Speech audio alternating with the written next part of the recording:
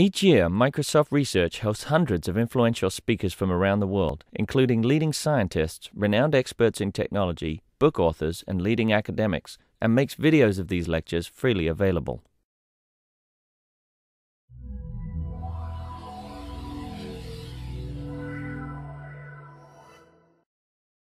Hi everyone, thanks a lot for coming. I'm Madan Musawati from the Research and Software Engineering Group, and it's my pleasure to invite Nishant Sinha here today. He is a research staff member at NEC Labs. He works on analysis and verification of both sequential and concurrent programs and hardware and software. And so he's a dude who does everything. And so he was joking that if he got a chance to introduce himself, he'll make it a lot more funnier than I do, and I think that's in a way true. And he has made it funnier already, so okay. That's good. So anyway, so Nishant. Thank you. I guess you can hear me. Okay. So this work is about analysis of concurrent programs, static analysis of concurrent program, and it was FSC last year. That's where it was presented. And so, I'm sorry, what was FSC? Foundation of Software Engineering. Oh, thank you. Yeah, sorry. Yeah, so if you start off with, the meaning of staged, you look up that there are, 3 different interpretations, and I can assure you it's not the first or the second one. It's more like the third one, although. The first could be future work, Okay. More in the Bollywood style, yeah. Okay. So now we come to we all know concurrent program verification is extremely hard. There are a large number of interleavings which have to be analyzed, and that is the root of the problem. If you look at the history of analysis, all the works could be broadly classified into 2 approaches: static analysis, dynamic or runtime analysis. Static analysis, where you actually take the code and you analyze it using mathematical methods. A dynamic analysis where you run the code and you monitor it or do prediction based on the currently observed execution. And there have been a huge amount of work and large number of tools developed in both these paradigms. So, Nishant, I'm surprised you list JPF under static analysis. What is that? JPF is again a very complex tool, but it has all kinds of things under it. But I think it started off as a static analysis engine. If you call spin static analysis, I would. Yeah, so because instrumentation and then the verifier itself is embedded. I think initial JPF was like that. That's what it. But yeah, it could fall in both the things. Okay, so the broad set of properties that we are interested in: data races, deadlocks, and more complicated assertion violations. Okay, so this particular work that I'm going to talk about is static analysis. Our goal is, as opposed to just testing which analyzes the code for one particular input, we want to analyze all the possible inputs and all the possible schedules and simultaneously. So that is what a symbolic method allows you to do. Okay, and our goal is to find bugs. We'll also find absence of bugs, but they may not hold because of some limitation. But so our main focus is to find bugs. And why we are doing this? There's a huge literature, and why are you making another static analysis technique? So there are 2 main bottlenecks of almost all the previous analysis techniques that we wanted to address. Okay, and before I go to the bottleneck, let me just briefly summarize the tools I'm going to use in this work. Most of you might be very familiar with all of the 3. So symbolic execution, basically you analyze the parts of the program symbolically. You start with some symbolic inputs and compute verification conditions for the error locations. And you get a formula which you check with a solver. Okay, and that if the formula is satisfiable, then that error location can be reached for some particular input. So it essentially is an enumerative technique where you analyze path one by one. Data flow analysis is more of a technique which respects the program structure. So wherever there are joins, for example, due to conditional, you merge the data facts as opposed to analyzing paths separately. You compute function summaries, which collapse the facts that you compute the facts for each function separately and reuse them. Okay, So these two are, symbolic execution is more enumerative kind. You explore paths one by one, whereas data flow analysis, you merge facts. And the technique that I'm going to present will kind of combine both of these two. Okay, and at the bottom of the bigger picture is take a program with some possible errors or error locations and translate into a formula such that if the formula is satisfiable, then there is a witness to the error location. Okay, that is the overall paradigm that has been there for like 10 years now, and our work is also following that paradigm. And the underlying engines that help you do that, check the formula, are these satisfiability modulo theory solvers, which given a program constraint tell you whether it's satisfiable or not, give a model, give you back a model or a proof. Okay, so these are the three underlying techniques. You'll see how these three are used. Okay, so now coming back to the two main drawbacks. Okay, so the first one is bi-modal, what I call bi-modal reasoning. Okay, so these are two threads, T1 and T2. Okay, and a typical analysis what it would do is execute x equal to 3, this write, switch T2, propagate the write through T2. That is what I call intra-thread reasoning. So it does an inter-thread reasoning, and then intra-thread reasoning does this write, and then again propagate it back to the other thread with inter-thread reasoning. Okay, so it shifts between intra and inter-thread reasoning several times. Problem is that if you observe this part, once the value of x is read here, all the local facts could be computed just once. Okay, so the problem is that for every interleaving, these local facts are recomputed. Okay, so I'll get to a better example. This I'm just motivating it. Okay, that's the first. You do repeated intra-thread reasoning for all possible interleavings. Okay, the other one is perhaps difficult to believe that it's a bottleneck. You perhaps it's difficult to imagine a concurrent program analysis without a scheduler. But the problem with the scheduler is that it doesn't model the data flow directly. It is an indirect way of reasoning about data flow. Okay, so I'll come to both these one by one. Okay, so first example, again this is a more complicated example, but I'll try to illustrate what are the underlying facts. Okay, so there are two threads, the shared variables x and z's. Okay, and these a1, a0, a1, a100 are all local variables.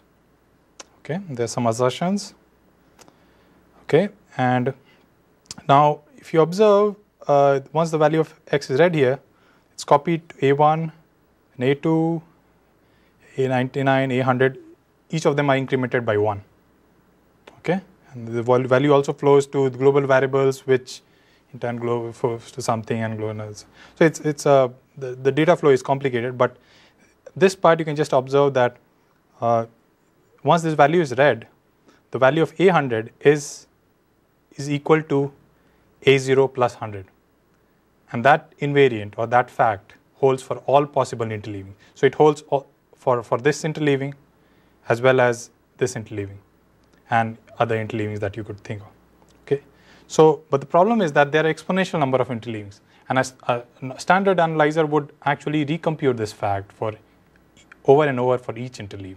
Okay, and that exponential number of repeated computation, and that chokes the solver or the explicit enumeration engine that you might have.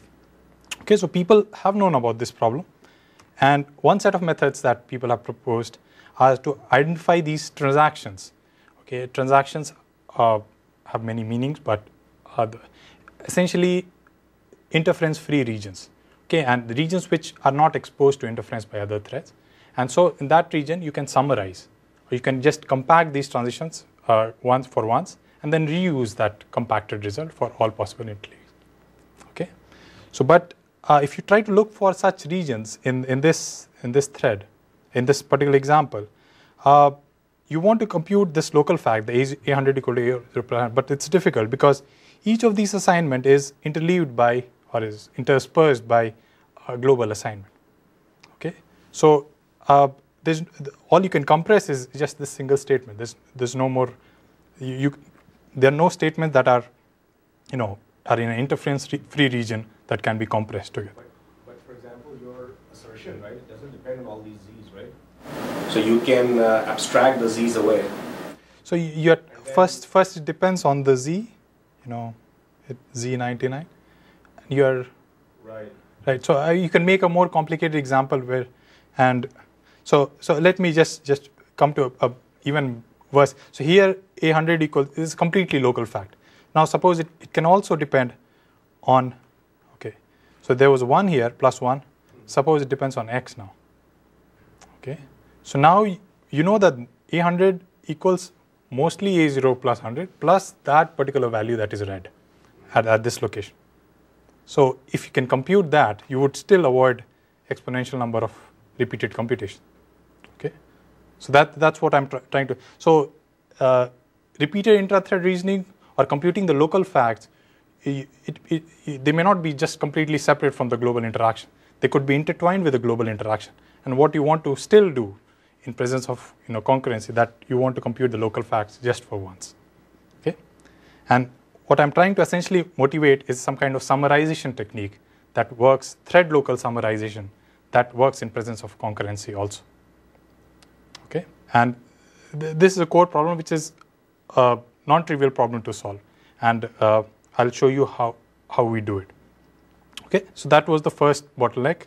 So if you have x here, you actually want to infer invariance of the form A100 equals A0 plus 100 plus something. X prime, where x prime is defined as the value that's read at program location. That is exactly how it will look like.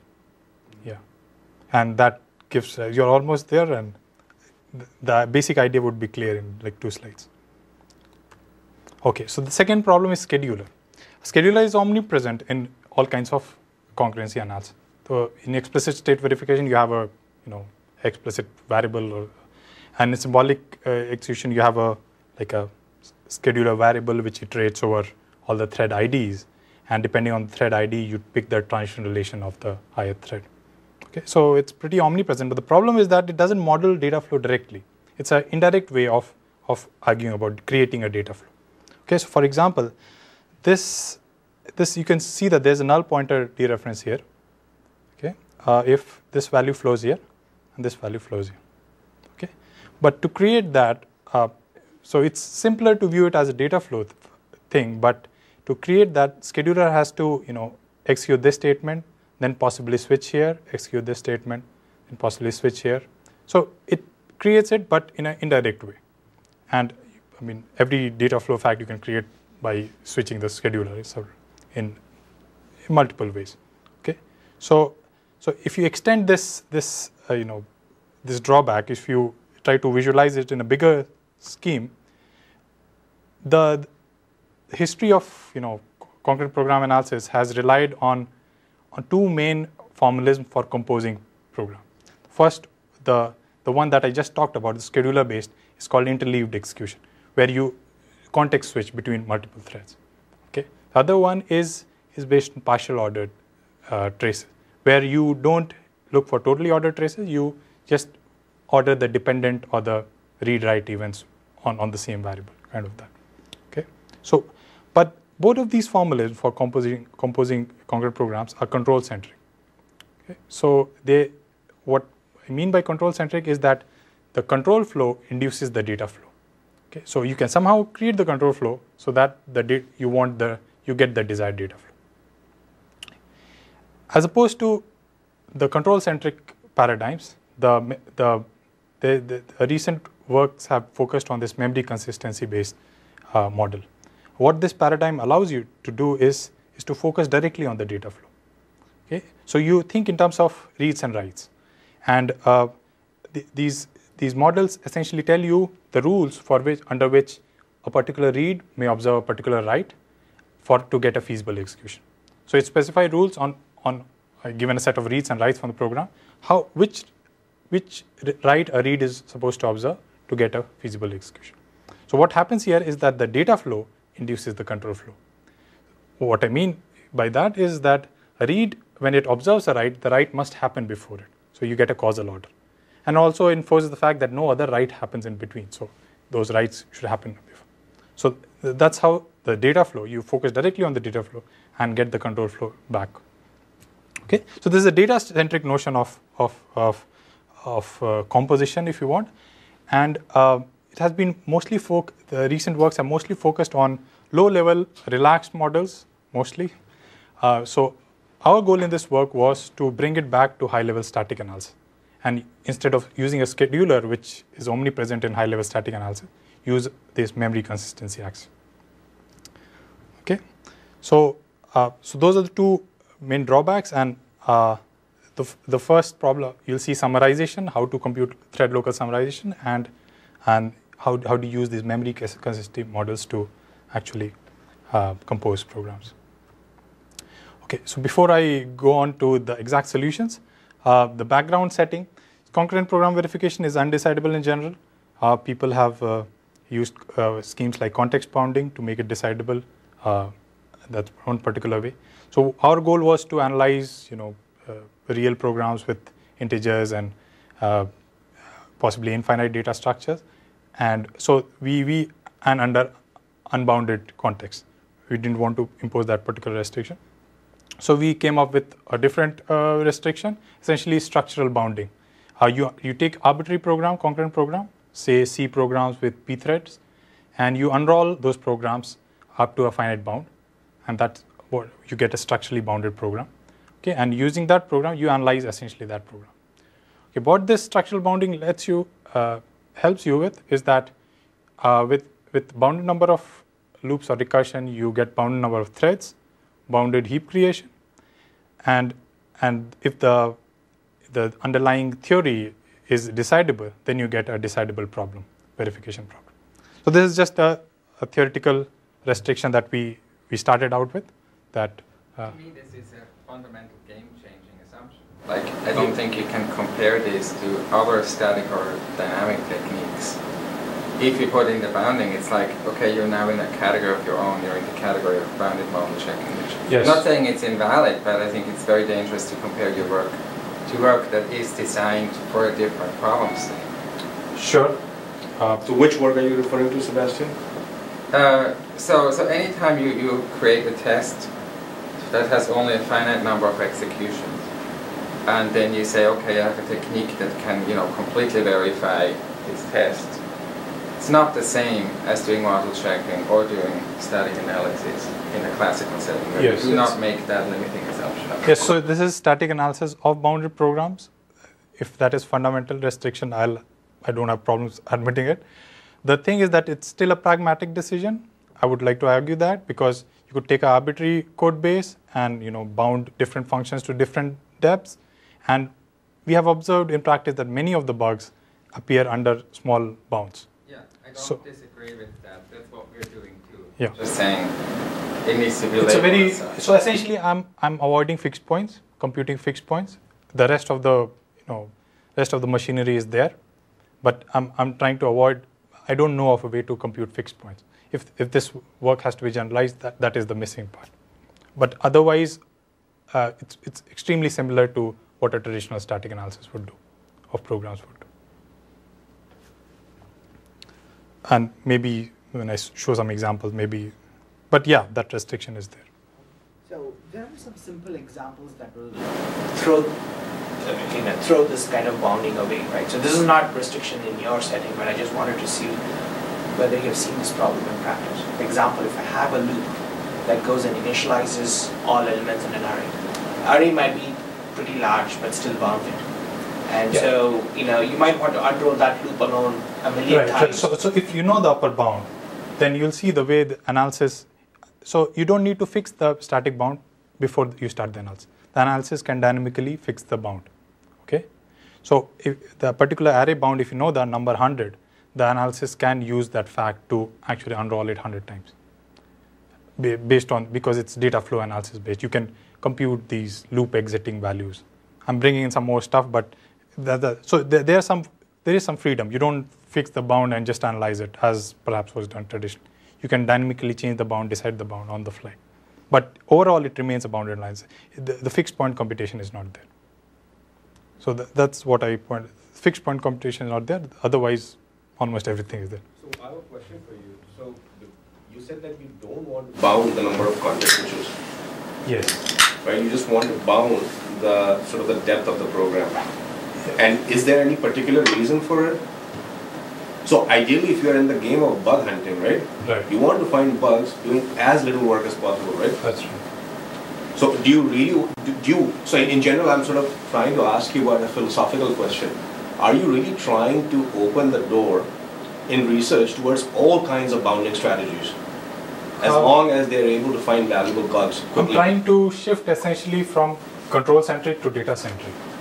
Okay, so context bounding is a abstraction, notion of abstraction that is associated with a control-centric model, a scheduler-based model. Okay, if you switch to the data-centric model, this read and write based, the notion of abstraction is a different notion, which I'll talk briefly at the end. Okay, so but I'm like starting out again. That's why it looks like I'm analyzing it on all bounds. But there's an analogy of context bounding in this domain, which we did interference abstraction. You probably saw that. Yeah. So there you can essentially what you do by context bounding with a scheduler, you can simulate it by fixing the reads and writes to how they are linked. I see. So these two models are just duals in different domains, and what you can do here, probably you can do here also. So I'm just starting out in the data-centric domain. That's why I'm starting from scratch. But yeah, you want to have some abstractions which will help you find bugs better. But I have another question. So you have this data-centric model. You are going to define whatever you're going to do with the data-centric model on bounded programs. Is that very fundamental? Could you have can you define whatever it is that you are doing, even on unbounded programs? Or is that the starting point? I think it is fundamental. Yeah, I think that's why I brought it up. I see. The way the analysis is designed requires that you know exactly. Again, the gap is how do you compute fixed points when you're just working on reads and writes. I don't know of good ways to do it. They're simple. You can set up data flow equations and solve that kind of thing. Okay. All right. Yeah, so one thing that I think the difference between unrolling loops and context bounding is that when you unroll loops, you can actually, as you run with a certain unrolling, you can detect that your unrolling was sufficient, and then you're actually done. Right. And Correct. You're sure that you have to export everything. Correct. That doesn't work with context. Correct. Okay, so yeah, so again, our focus is on finding bugs, witnesses. Okay, so again, I'm in the preliminary section. So you represent the program as concurrent control flow graph. It has forks and joins, so our analysis directly handles forks and joins.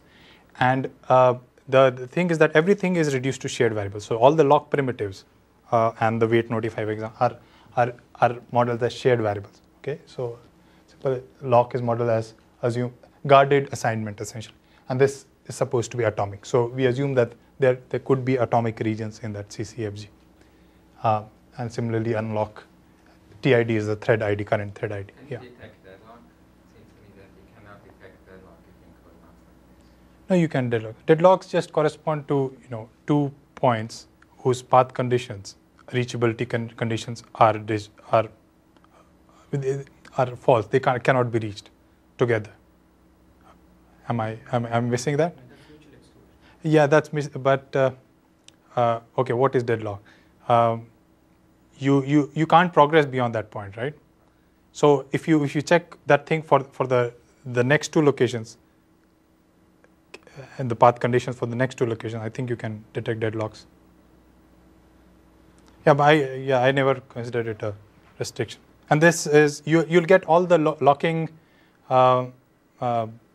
property, mutual exclusion, by this modeling. Yeah, they are not lost at all.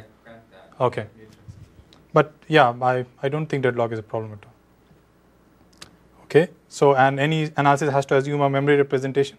So what we do essentially is take the heap, partition into several paths based on a flow insensitive pointer analysis. This is a very basic modeling, and we didn't focus at all on this part. This is just to make the whole machinery go through. And if there's a pointer star p equal to L kind of statement, so we have this global heap and local heaps for each thread, and memg is the global heap, and this statement is translated into an array access into the memg heap. That's quite standard modeling. And so all the program statements are either in terms of memg or meml. Okay, and you can the analysis will compute path condition based on these arrays. Okay, so an example. This is a pthread based C program. It creates 2 threads, T1, T2, each of which execute add global function. Okay, and each of the add global functions has this basically has this accesses on the shared variable x, and this is how the concurrent control flow graph looks for that example. You have a fork, creation of 2 threads, assignments, guards, assignment, okay, and then this join. And this particular assertion is modeled in the standard way as an error location, whose incoming guard is x not equal to 3. Okay, so this is standard graph just with forks and joins. Okay. Okay, so now coming to the solutions. The first problem was how to avoid repeated intra-thread reasoning. As I motivated, you need some kind of summarization scheme. So now summarization is well studied for sequential programs. What's the catch with concurrent programs? Why is it difficult? So if you look at this particular function, this is a simple example. This function and the x is a global variable. It does these. So its summary, a precise summary of this function would look like the return value is equal to the input value of a to this function plus 1. Okay. Now this summary only holds in a sequential context. And the nice thing about summaries is that you can reuse them for all calling context of these functions. Okay. But what if there is a function executing in parallel which writes to x? Okay. So now what happens? You would somehow want this summary to be reused to work in the concurrent context also. But it's almost impossible because this read of shared variable may either get this value or that value.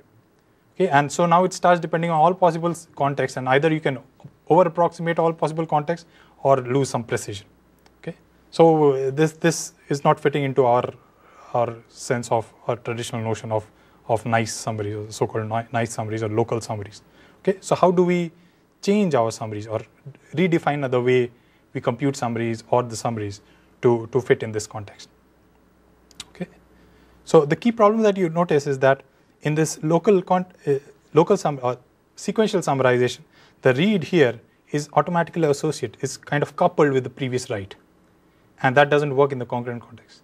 So we just break that fundamental restriction. Okay, and that's what we call interference abstraction. Okay, so the read may, in a concurrent context, the read may not couple with the last write. Okay, so the key idea of getting over it is to decouple the reads of writes. How do you decouple it? Okay, so you have these 2 threads. It's almost the same example, and here there is a read which can couple with either of them. You decouple it in a very simple way by just introducing a new symbolic placeholder for it. Instead of the value x being read, you put a new symbolic value rx.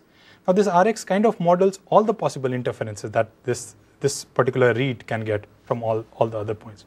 So kind of you have delayed the possible interferences at this point, and you'll have to take into account the interferences at a later point. But right now you have kind of decoupled this particular read from all possible writes.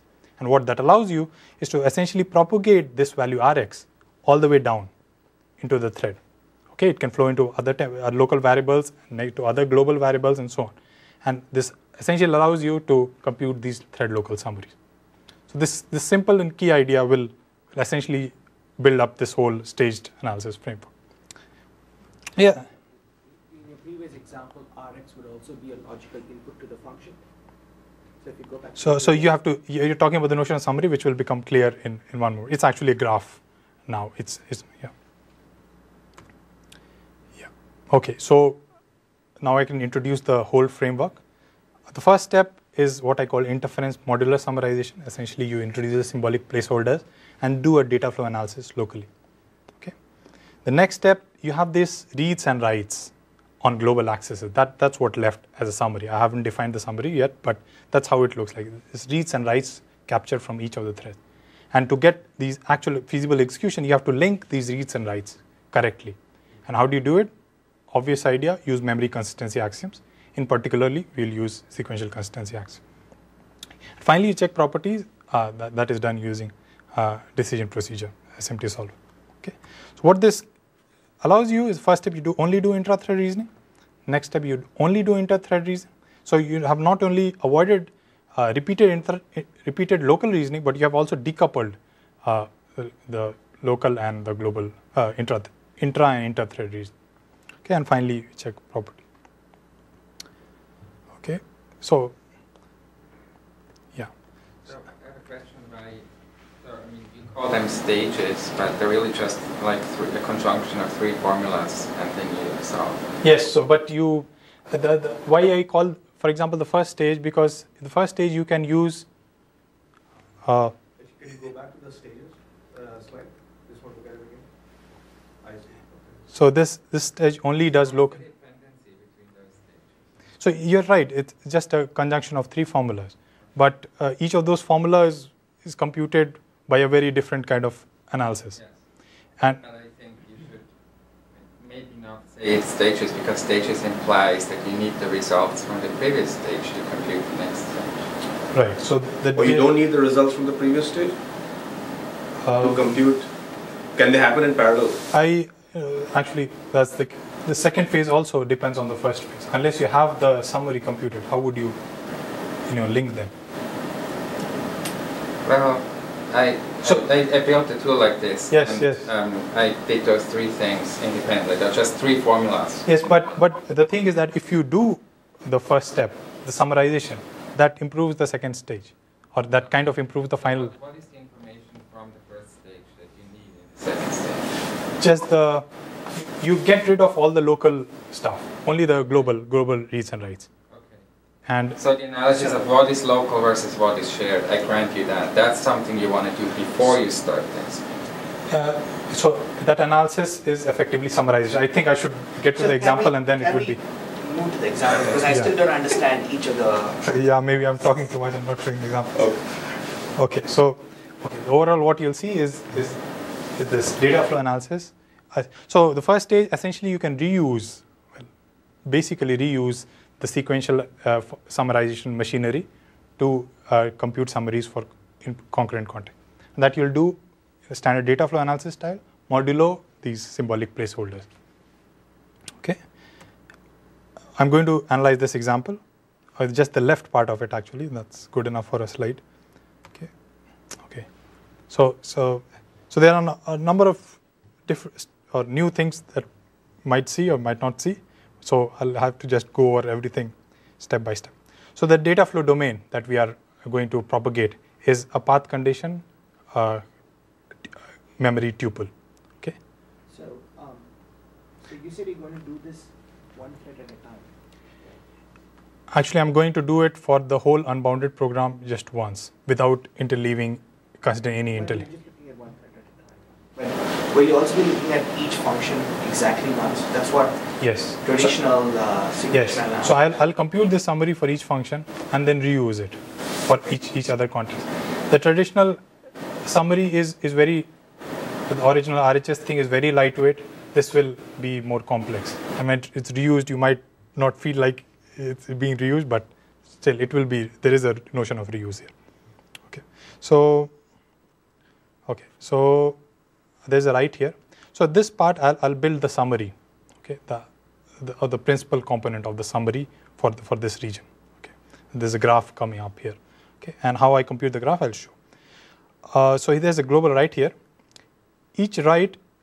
So sequential analysis, each transformer updates this data flow fact here locally. Okay.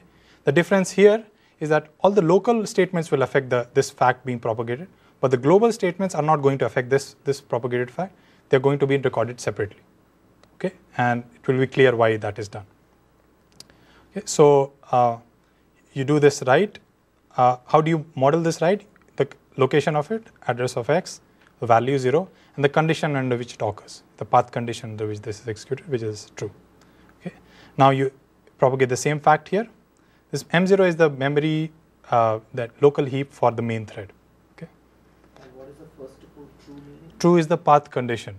So the condition under which it's like symbolic execution happening, and I'll finally like merge the data facts at the join nodes. That's what is going to happen, but in a slightly different way. Okay, so this is a fork node. This is the main thread. This is a child thread. For the child thread, I create a new memory location, a new memory heap. Okay, M1, and okay. So now there's a global read location. This is where I record all possible interferences, all possible values that you can read by having a symbolic value R1. The condition that this occurs is still true. Condition that this read happens is still true. Okay. So now I use this fact in the local flow. So based on this particular R1 value read, this guard is evaluated, it changes the path condition, you propagate the memory as it is. Okay. There's another read happening, another symbolic placeholder. Now the condition under which this particular read may happen is actually R1 less than 1, which depends on the previously read value. Okay, so all that is precisely being captured and I'm going to, you'll see that the local facts are all removed. Local control and data flow is all removed. And in parallel, I'm building this graph, this causal order graph, which just records the order in which the writes and reads happen. This is essential for the later phase where you want to consider kind of all interleavings of it. Okay. And so do you have to statically know which variable is global, which variable is shared, and which variable is thread local? So that's what I said in the beginning. It's a flow insensitive pointer analysis. The amount of detail it provides is, you can do much better than that, but that's how. Actually, this analysis is not going to infer that. No, it's not. Yeah. So this analysis, basically you could think that it takes in as input all kinds of pointer analysis, MHP, all kinds of static analysis that you can do for the goal lightweight static. This is a very precise analysis and it has scalability problems and all that. Okay. So, okay, next step, now you update this temporary local variable. Okay, so that's a heap update. And note that this heap update exactly captures the value that was read here, which is R2. Okay. You'll fix these values of R2s and R1 later on. But right now it's still, it's kind of oblivious yet take into the fact that some value is read. Okay, another write that now okay, this doesn't affect this. You add a new write event which has the value R2 plus 1. Okay.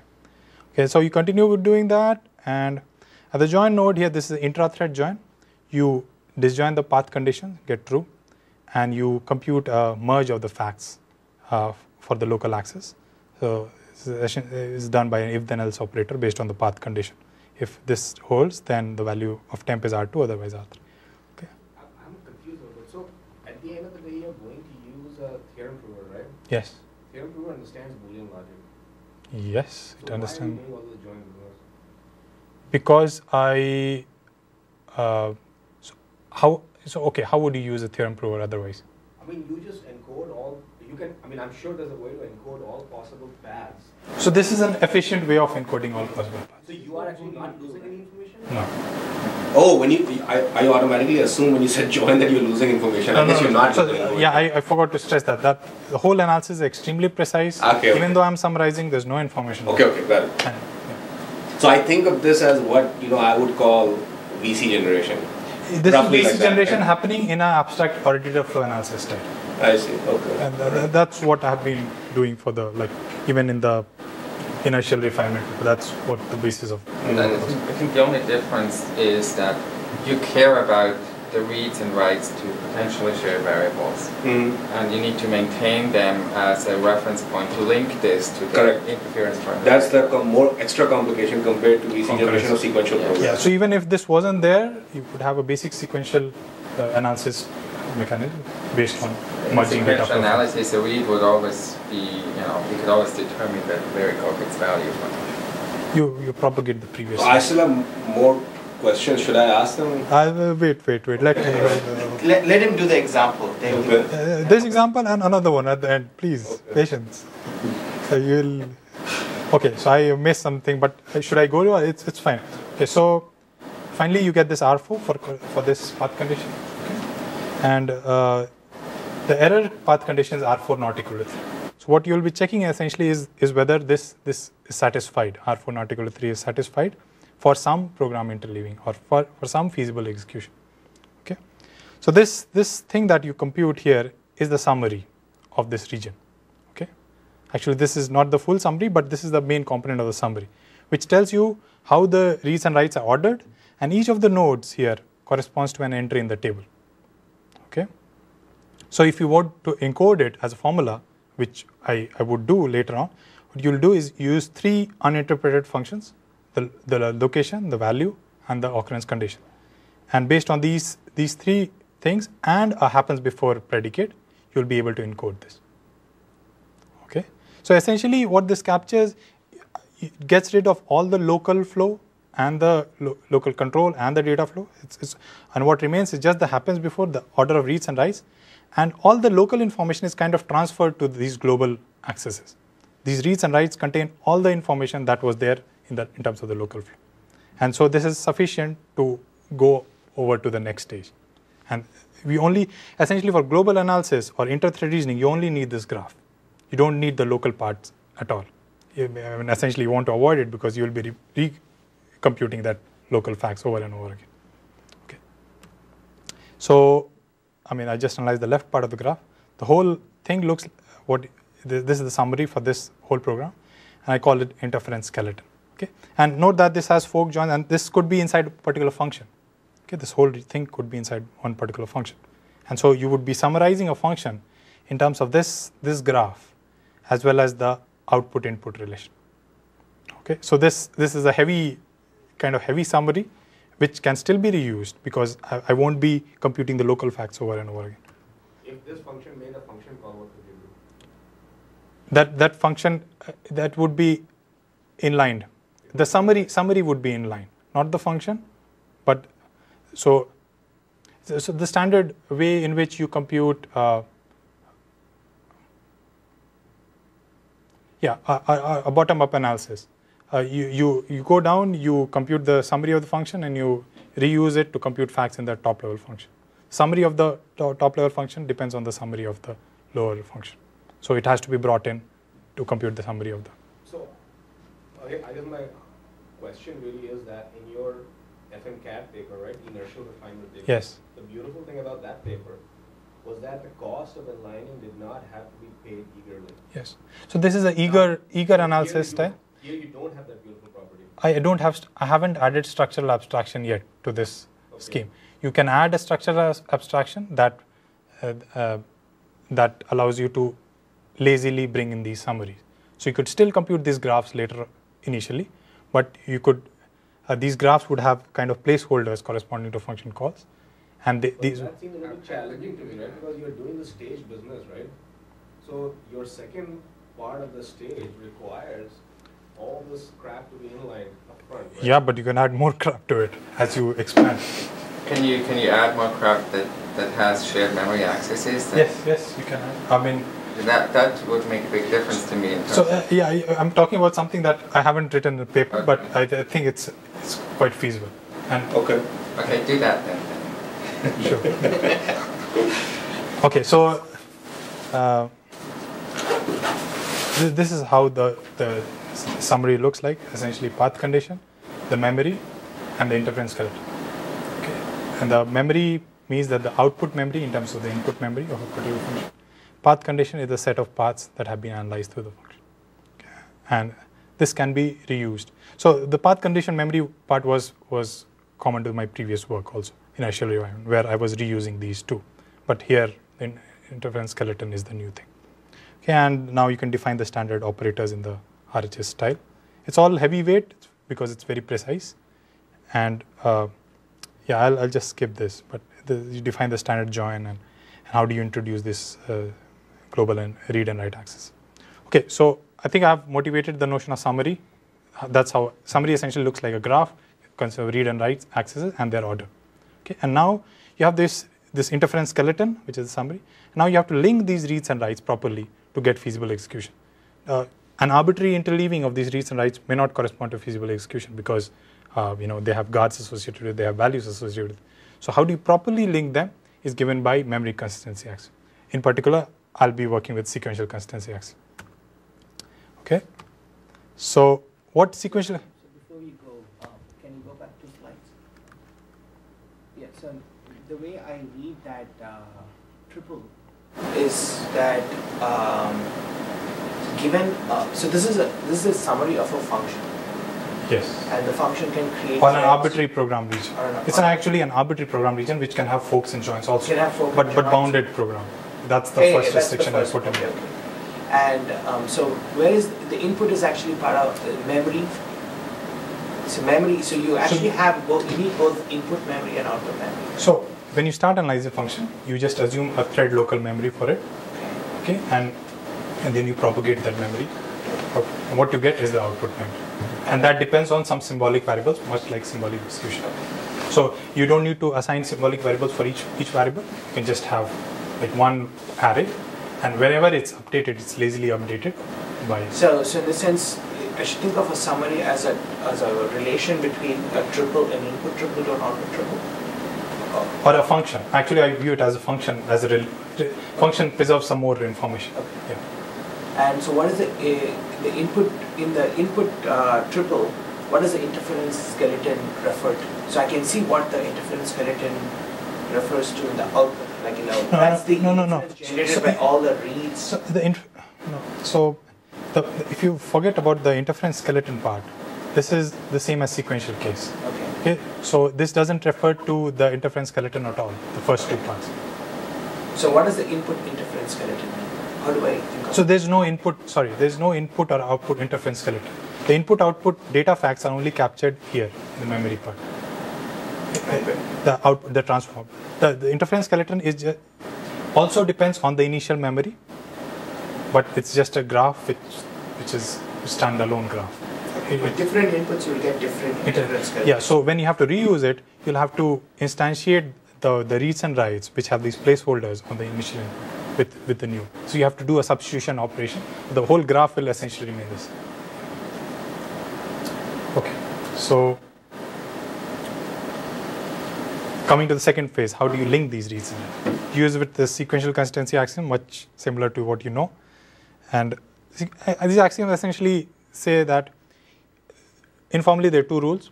Each read must link with some write.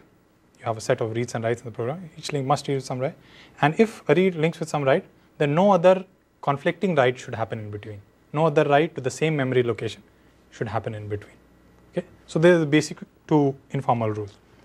You have to model it as formula to fit in the whole framework. So how do you model them effectively?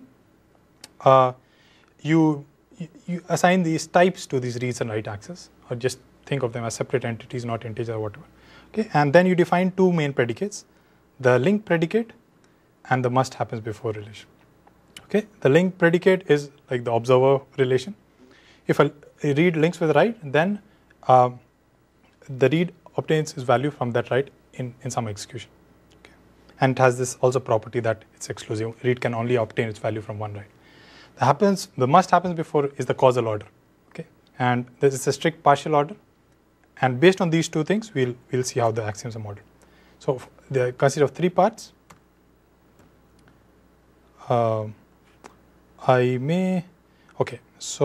the first was each read must link some write.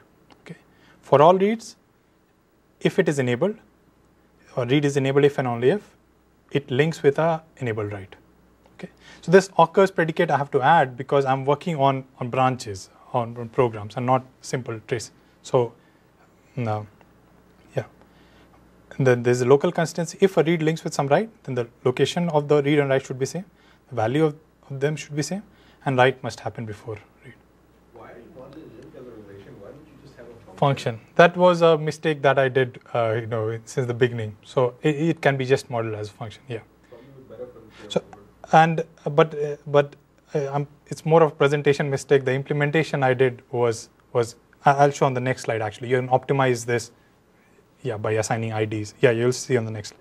Yeah, but I didn't realize that you could make it simpler. Yeah. You introduce dummy writes for all variables to be initialized at the beginning of the program. Yeah. So you can. That's one choice. You could also say it's a partial function. I think. You need to introduce the number of writes equal to number of reads that you can optimize. All the reads, you need at most those initial writes equal to number of reads. that you're going to see in the interference skeleton. That is one Why don't you just model it as a partial function? So you think there's already a relation, you don't require, you can say you don't have to link, it can also be not linked, and in that case, you just get the default value.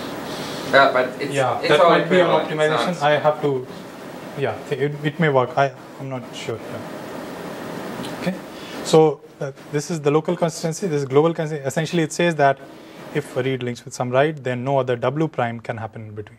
It's just a complicated way of saying it. If no other write that's enabled and happens in between, this is written in terms of HB also, this reads like if another write happens in between, then it should write to some other location, not to this particular. Okay, based on this, so these are quantified first order logic formulas.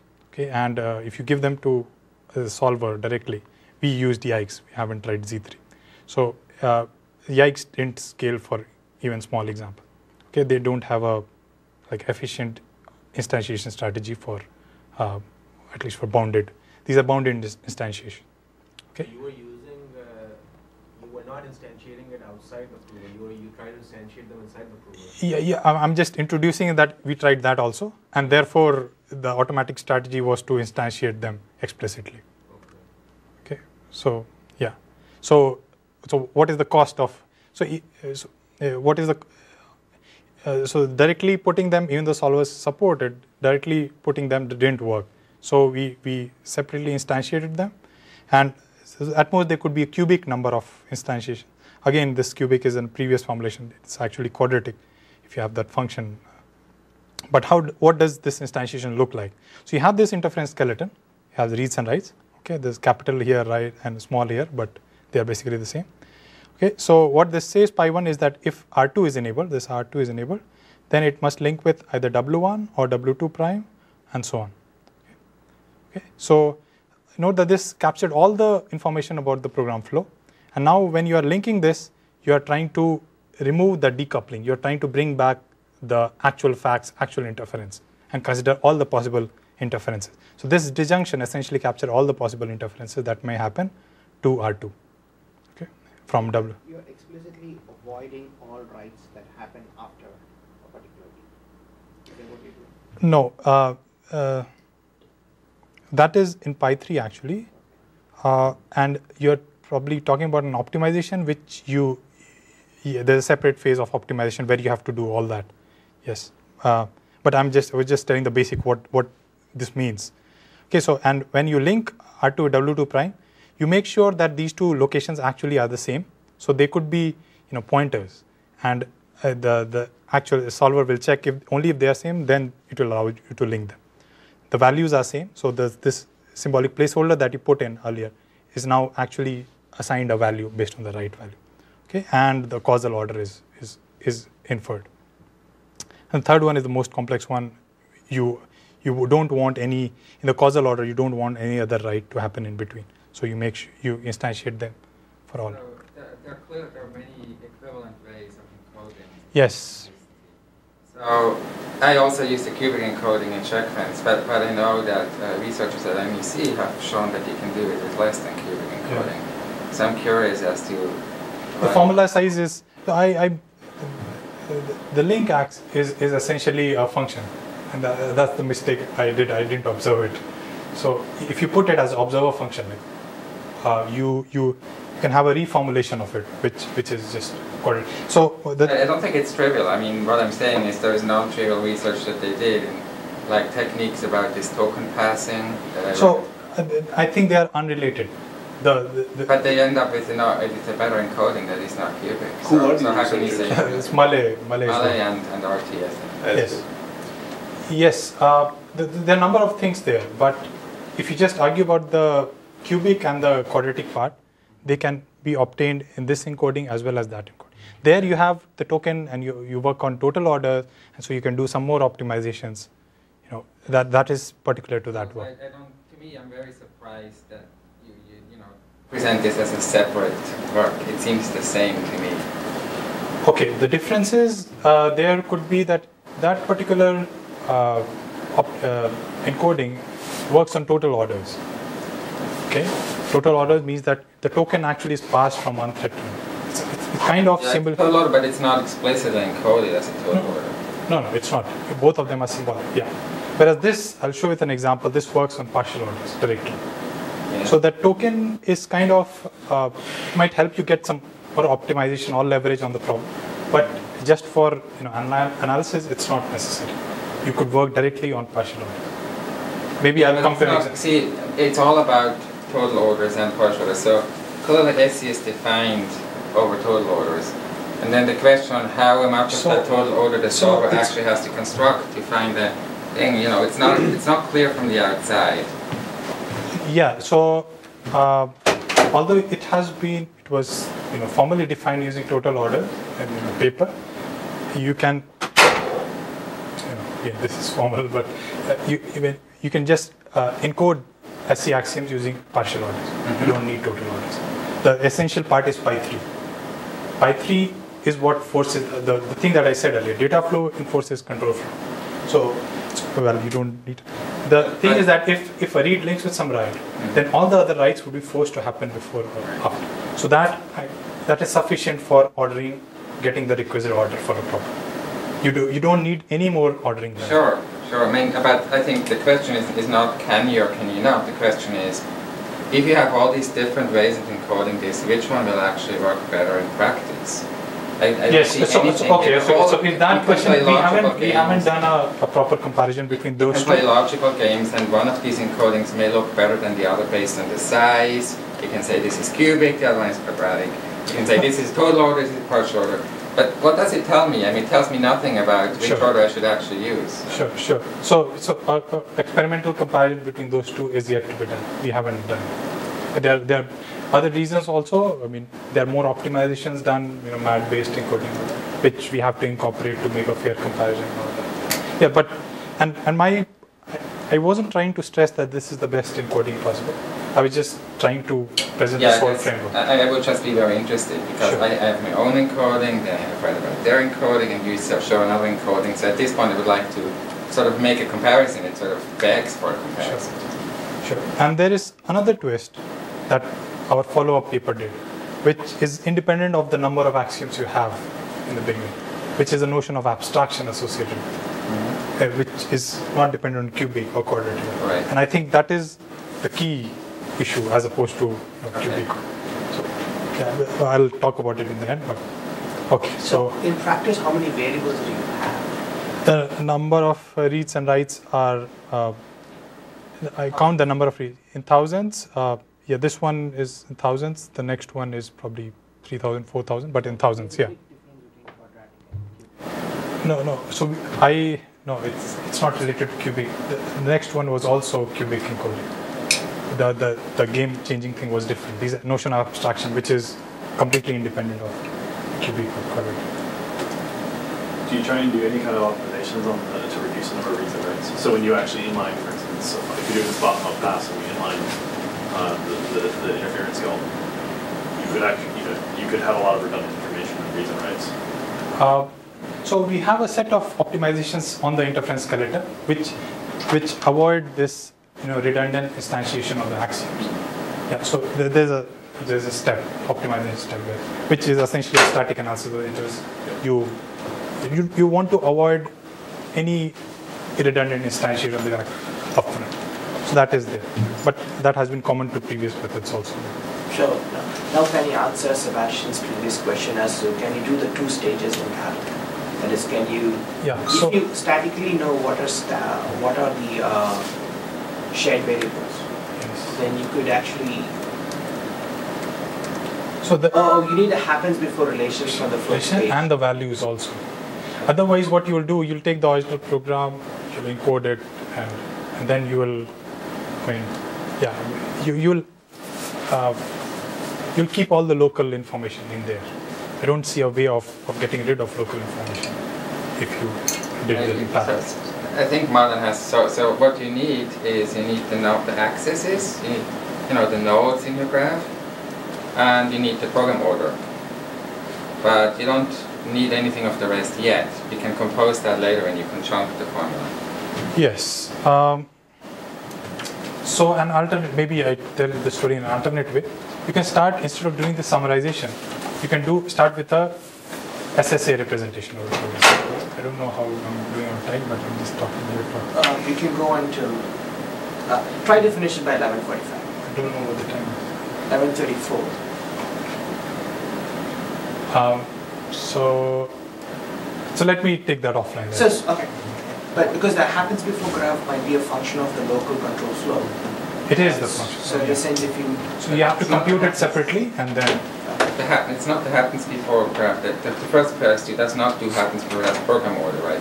Happens before is the combination of program order and... Sequential consistency, program order implies happens before.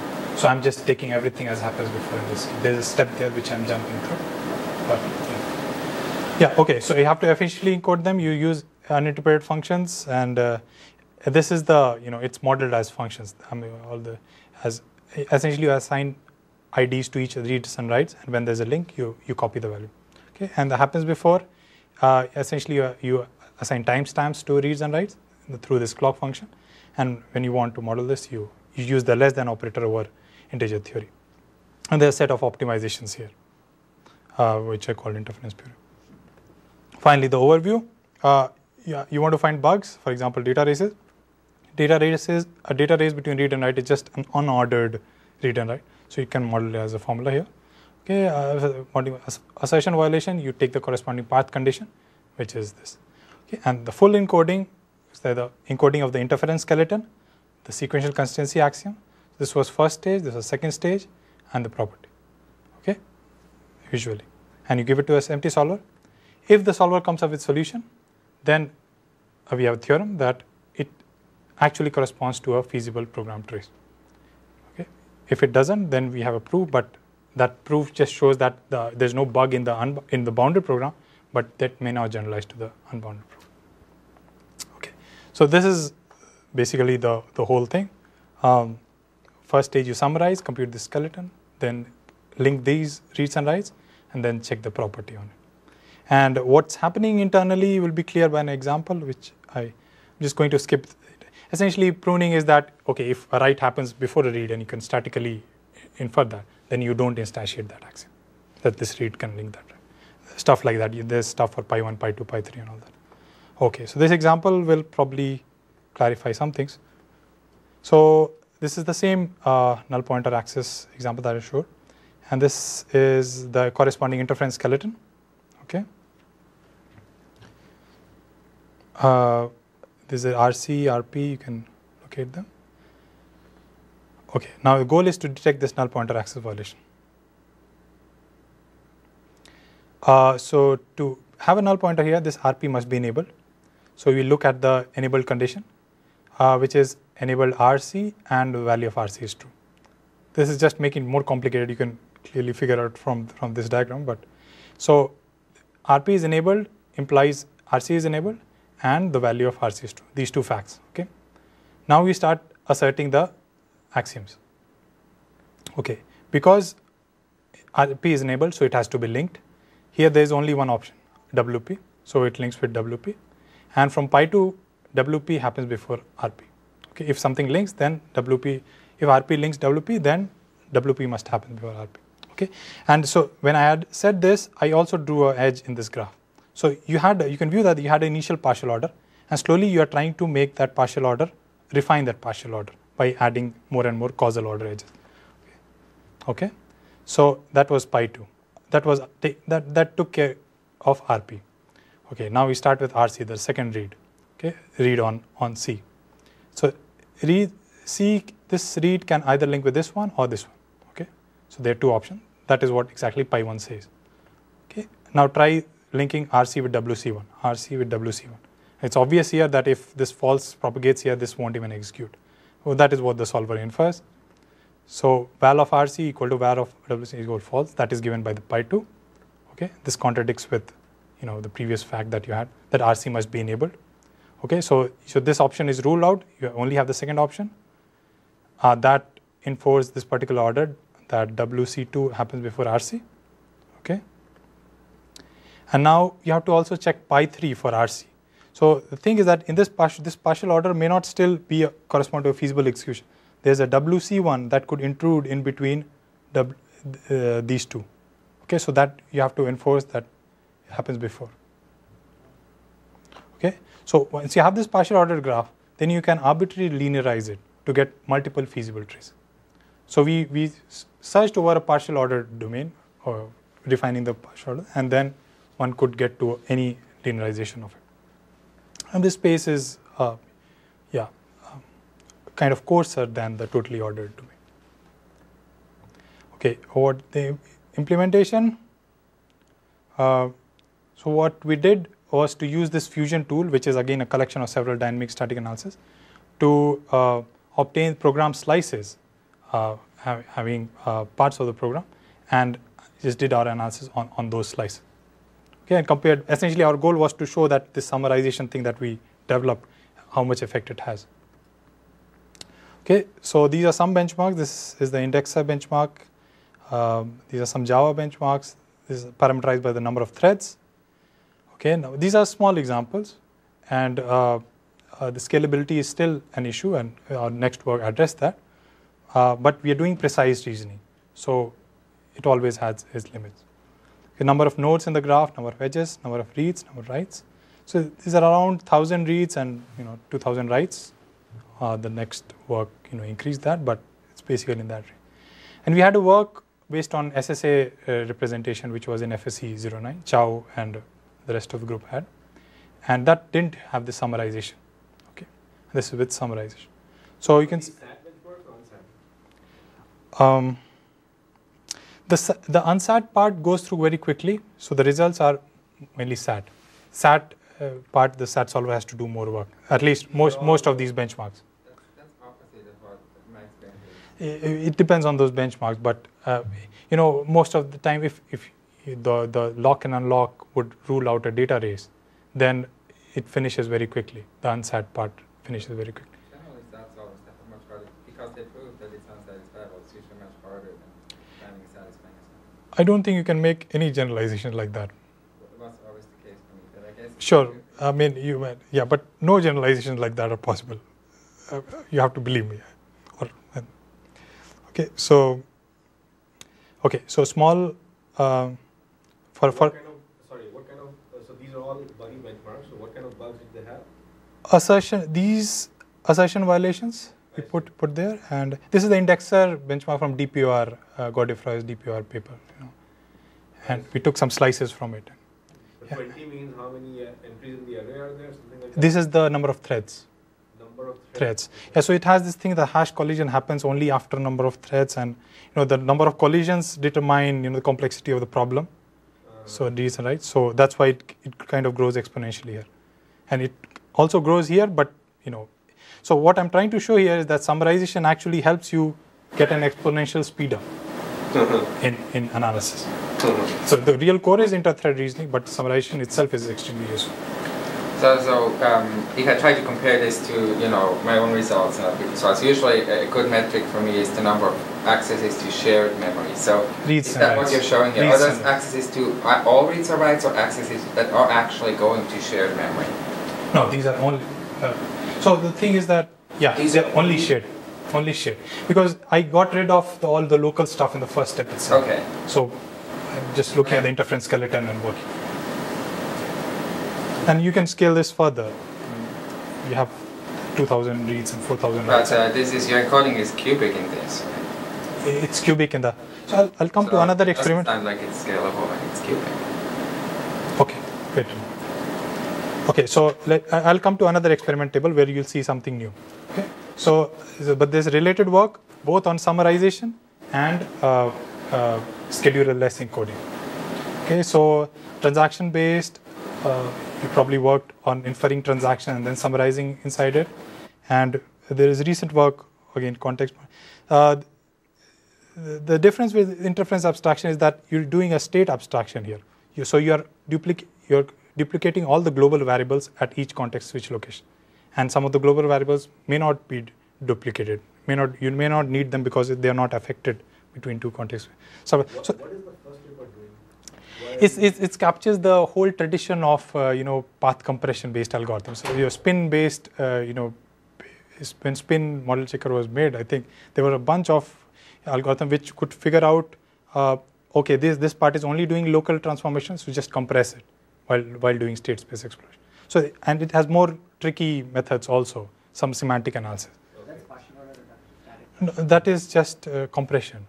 Well, you could put it under, you classify under static. Very simplest kind of part. Yeah, it's very effective. No, most static partial order reductions have that kind of flavor, right? To my knowledge. Yeah, that's true. Just that it's the slight difference could be that it's not done during the analysis; it could be done upfront. Yeah, so, and I would say that there's again a history of such analysis. I would probably the Nemos framework, and there was a Java paper about Java, memory model, and that could be considered the starting point of this axiomatic model.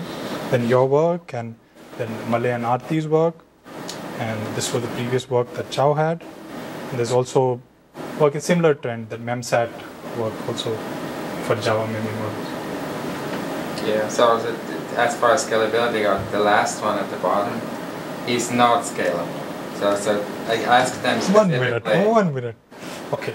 So to summarize, this finishes this talk. I have 4 more slides, 11:45, but I'm not going to stop. Okay. So, okay, the crux of it: avoid bimodal reasoning, summarize, and sequential constraint, data-centric. Okay. So scalability is the key issue. Okay. So now you had this notion of Mazurkiewicz trace, partial order, and the context switching. So none of these formulations just work like that. Okay. Both of them needed a notion of abstraction to actually scale. So what you have seen till now is just a very naive instantiation strategy. It essentially considers all the data flows. The instantiation of these axioms it basically means considering all the interleavings of these 2 programs, all the data flow configurations. They are actually data flow. And it's obviously extremely silly to do that. So you need an abstraction. The control-centric abstractions are these are 2 well-known controls. What is the notion of abstraction here? So this, our Popple paper, answered this question for sequential consistency. What you call a general set of interference abstractions. How do you get these abstractions? Okay, you can get them syntactically from the formula. Okay, in a very kind of straightforward way. So there are these quantifiers there in the formula. Essentially, there are these ranges, and these determine the complexity of the problem. Okay, and our goal is to have some kind of approximation of, consider a limited set of data flow facts that will allow you to find the bugs or the proof. Okay, so one kind of approximation would be, what if we don't link the reads, some of the reads at all? Just have them have the global value and done. So this is very interesting, but isn't that what's happening in the solver anyway? So that's the thing. So when you throw the whole thing at the solver, it's not able to figure out. And that I'll show you by an experiment table. Okay. Yeah. And there are reasons, because these approximations, what we did was use some concurrency related domain information, like most bugs happen under small schedules, or proofs you can find just by looking at the lock variables. So all these abstraction you can encode all that semantic information directly into this based on this quantifier again. So if you just focus on some reads, you'll get an over approximation behavior. You consider infeasible execution, but you might still get a proof. Okay? And similarly, you could read to be linked with a restricted set of writes, and there you'll get a under approximation, but that will help. So this is an analog of context bounding in the data-centric domain. Okay? So, and how do you get them formally? You can restrict the bounds of these reads, or instantiate these axioms only for a selected set of reads and reads. And therefore, so this is a kind of property-guided instantiation of axioms that helps this whole thing to scale. The underlying idea being that if a property only needs to consider data flow between small set of reads and writes, okay, or a restricted kind of data flow, then you can utilize that fact in while reasoning with this sequential consistency axiom and prove or find bugs faster. But it's still not clear. So when I encoded directly for SAT, and it's very well known how SAT does the heuristics for figuring out, to learn. But clearly, it's not obvious. Like if you use if you use this help encoding, how this so is quantify. represented? So you could ignore the quantifier for a while. Okay, so the thing I was talking about locks is here. Okay, in this example, you can prove that there's absence of data race between these two by ignoring all the X, Y, Z reads and writes. You can just ignore them, although they are in the interference skeleton. You just ignore them.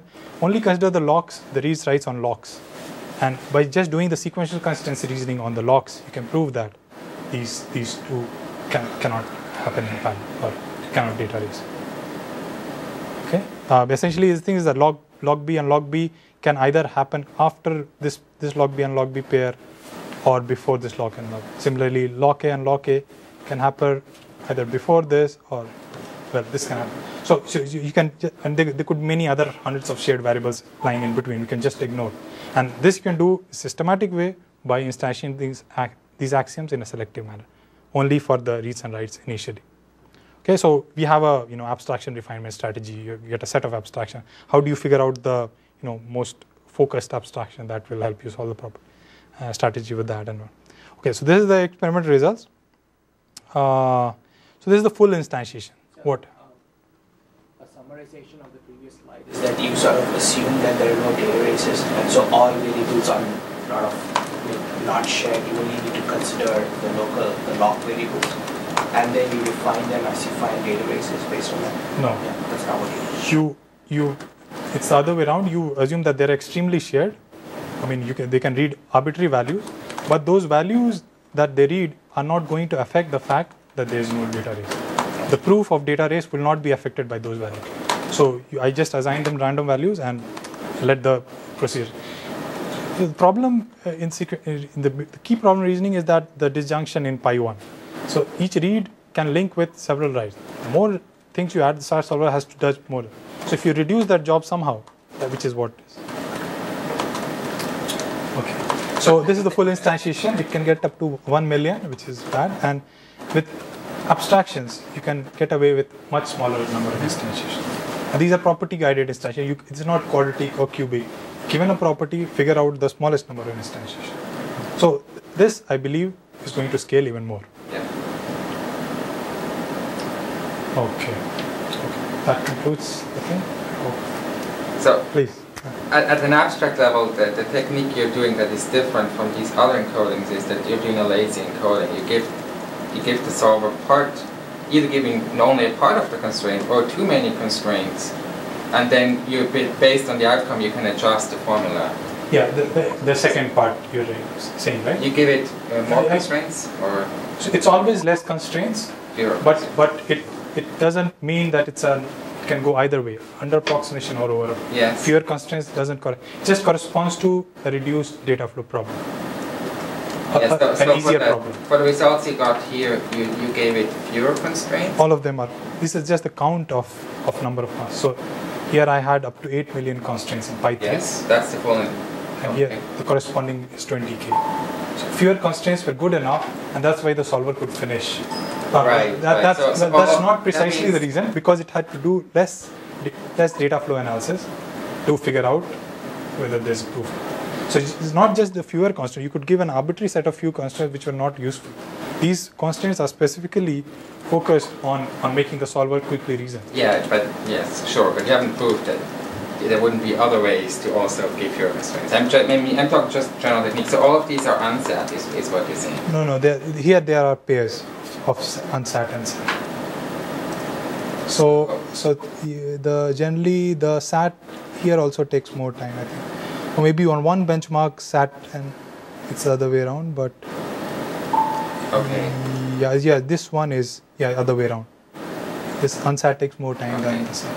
But I think it's more related. So all I'm trying to get at is sort of what's the difference to previous approaches, and the difference to me is that you're interleaving the solver, having the solver work, and your work of encoding the program execution, so that you can sort of get feedback from the solver before you have to encode all the facts in the program. That summarizes it. Yeah, okay. But there's a semantic reason behind it. That what are the facts that you give?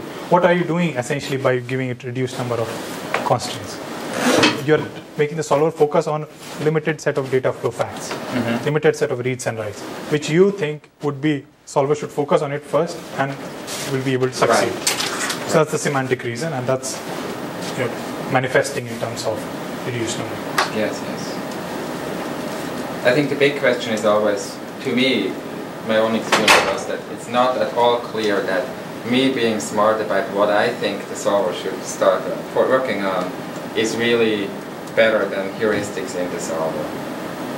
So I had experiences with clearly there's a problem with giving too much, having to encode huge formulas. It's a big problem. So I'm not saying that's that's a big advantage, but trying to be smart and say you should focus on the locks first, it's not always true. I mean, the solver the SAT solver can be pretty good at picking out, good ways. So so that's why this table is there to show that it wasn't good.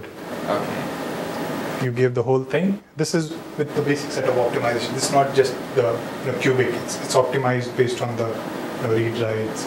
What read can actually statically observe the writes. It's not just a plain vanilla cubic. Still, you get these many instructions, and the solver essentially doesn't finish. So whereas here, solver finishes with. Solver essentially iteratively does lesser work, and that's why, and since the number of steps of iteration are small, that's why it finishes quickly. That's the size of the instantiation is somewhat, again deluding. I mean, it's not directly connected to the cost of the thing. It's actually the number of iterations that it went through, and each iteration cost was small, because we forced it to focus on a small number of reads and writes. And that's why the whole thing finished.